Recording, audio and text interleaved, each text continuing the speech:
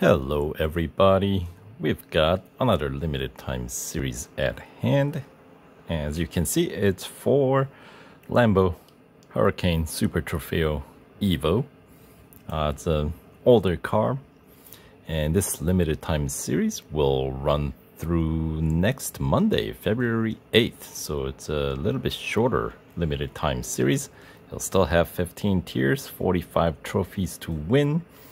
For if you don't own this car already, winning the car, which is worth 460 gold, plus 35 gold and 250,000 racing dollars.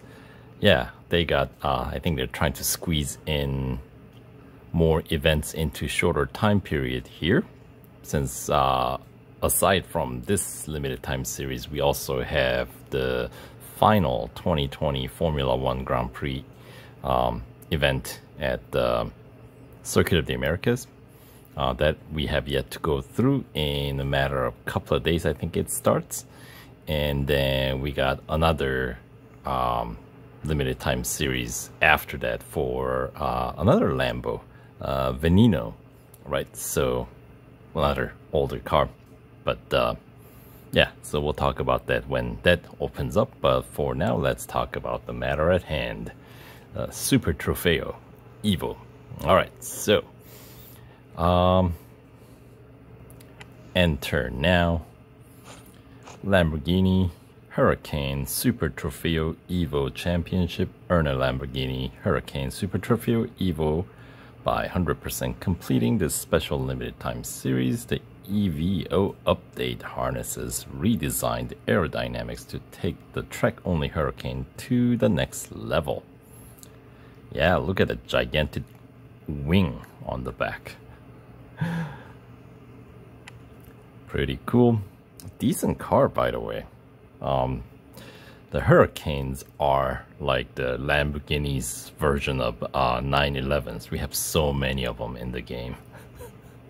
I think, yeah, Real Racing 3, if you take away all the 911s and the Huracans, there won't be too many cars left. But anyway, here is the breakdown of the rewards, broken down into 25% completion increment. The total is 35 gold, so, you know, 25% gets you 5 gold, 50% gets you additional 5 gold, and 75% gets you additional 10 gold, and then remaining 25%, the 100% completion, gets you 15 gold. So, it's alright. And on their site, they have mentioned the PR requirement is gonna be 67.3. So, let's quickly jump ahead here and confirm real quick. And by the way, this car is featured in just a single bonus series called Trofeo Trials, which you'll find in Elite section of the Road Collection. Yeah, that one. So, yeah, just a single bonus series event. And oh, look at that. Apparently, mine's fully upgraded. I guess I'll have to run through so I can now win this car more or less for free. They must have offered us upgrade discount while this car was featured in weekly time trial. Yeah, I don't even know what car I have on this account and how many upgrades I have. So, final tier 15 is going to be at Silverstone International. And yes, PR requirement is 67.3. Alright. And I believe the way you, and looks like you also get full 24 hours of instant service, which is nice. That's a nice generous offer, so you can complete this bonus series and jump on ahead to the Trofeo Trials. That bonus series, remember, is a single car bonus series. There's another additional 65 gold to be won from that event. So if you win this car from here, that should, you know, with a PR 67.3, that should get you pretty close to 100% completing that bonus series as well. More like 75% completion, because that series requires PR 69, which is nearly fully upgraded. Anyway, to meet the PR requirement, obviously I'm fully upgraded here, so it's kind of moot point for me to go through here, but or I cannot tell you definitively, I cannot show you, but I'll tell you. And I also have all this information in the description box below, so you guys can check it out.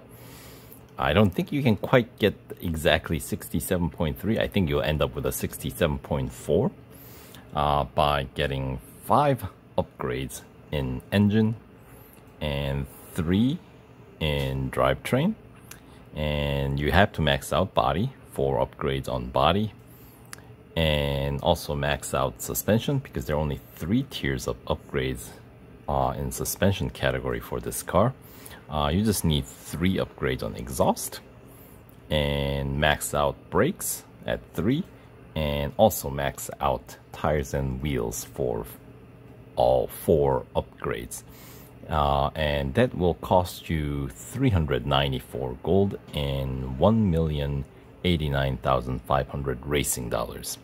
So there should be a full day of instant R&D for the racing dollar upgrades as well. So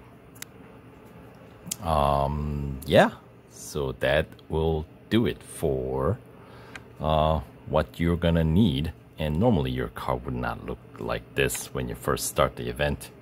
It should look more like one of these colors, right? I think this is typically the finish that you get, but looks like oh, look at that color, pretty cool. Some fun colors available once you fully upgrade for free, so you can switch things around. That's fun. Not to mention the usual finishes here, and you can also customize with vinyl pack. So that's cool.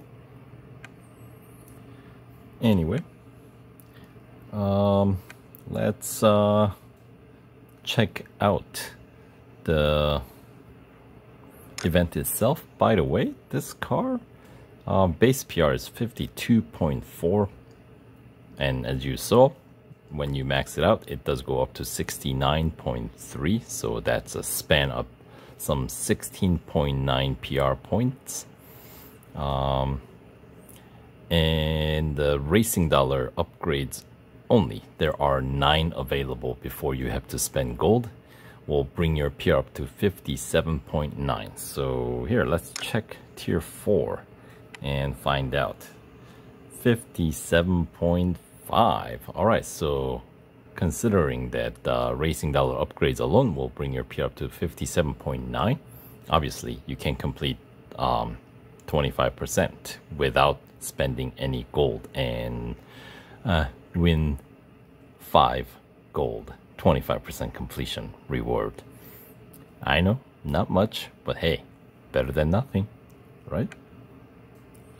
All right, so let's check out the series itself. Tier 1, we got endurance at Silverstone Grand Prix, elimination at Dubai Club, and cup for tier 1 at Suzuka East, and just a single lap, so it's going to be a pretty quick event. And then tier 2, we got autocross at Daytona road course.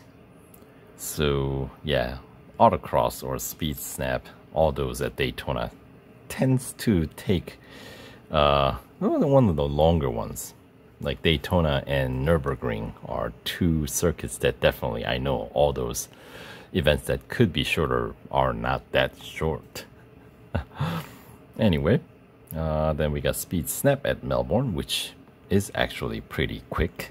So that's a nice quick event. And look at that, speak of the devil. We got a cup at Nürburgring Grand Prix. And just a single lap cup with a PR 55.1 required. Alright, continuing on to Tier 3, we got head-to-head at Hockenheim National. It's going to be a night race, just a single lapper. And we got a drag race at Circuit of the Americas Grand Prix. And the cup for Tier 3 at Red Bull Ring National Circuit. 2 laps, PR 56.4 is required. Alright, and that gets us to the 25% completion tier, Tier 4, autocross at the Catalunya Grand Prix. And let's see, we got Speed Snap at the Brickyard, and the cup at Monza Junior course. Only 2 laps with a PR 57.5 required, right as we checked out earlier.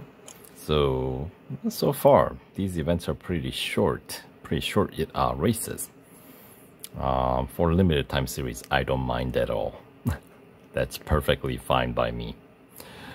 Alright, and then moving on, Tier 5, we got Endurance at Suzuka West, Elimination at Daytona Motorcycle Course, and the cup for Tier 5 at Red Bull Ring Grand Prix.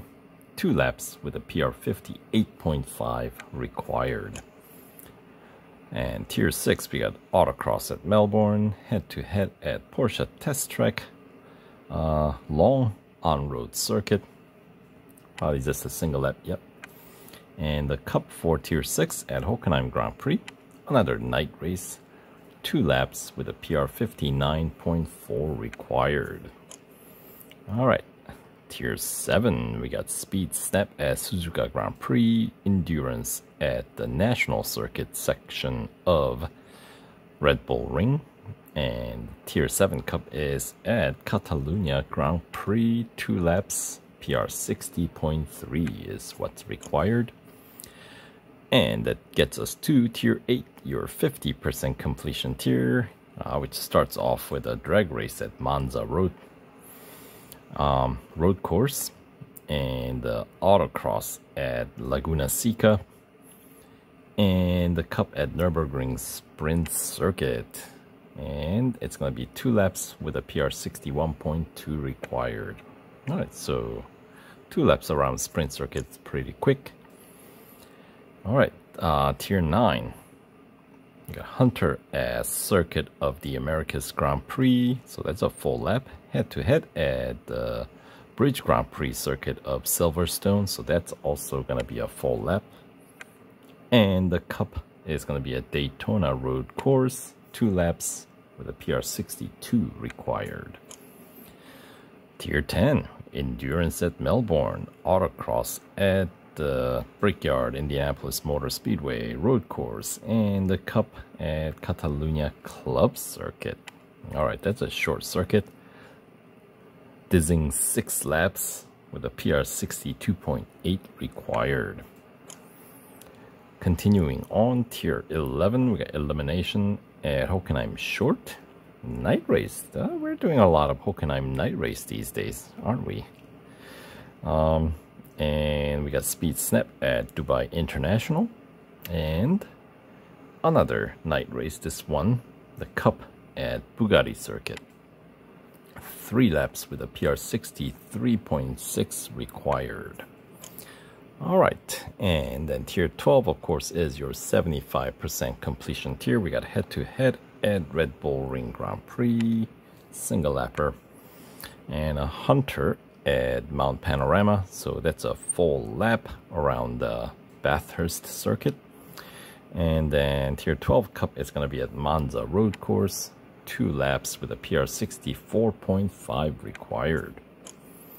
Alright, so continuing on to Tier 13, we got autocross at the Leipzig short on-road circuit, the Porsche Test Track, of course. And then we got speed record at Nürburgring Grand Prix.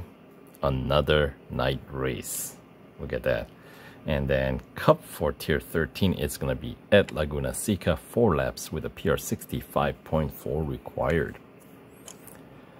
Alright, the penultimate tier, Tier 14. We got head-to-head at the Bugatti circuit in the morning. Single lapper. And then we got Speed Snap at Catalunya Club. And for closing out Tier 14, we got Cup at Suzuka Grand Prix, 2 laps with a PR 66.3 required. Alright, that takes us to the final tier, Tier 15. We got elimination at Indianapolis Motor Speedway Road Course, Autocross at Hockenheim Short, and the final Cup at Silverstone International Circuit, 4 laps with a PR 67.3 required. Alright, so that is kind of generous that they are offering us not just 3-hour instant service, but the full day. So that is always welcomed, of course. Anyway, so there you go. So as I said, decent car. Unfortunately, it's featured on just the one single bonus series. At least at the moment. Maybe they're signaling possibly in near future they will get us maybe an exclusive series, yet another single car bonus series, right? Right? So we'll see. It'll be nice to have a series featuring all the Hurricanes, for example. That'll be kind of cool. We got enough to fill up a whole series, I think. But anyway, that will do it for this video. So thanks for watching, and we'll catch you guys in the next video. Take care.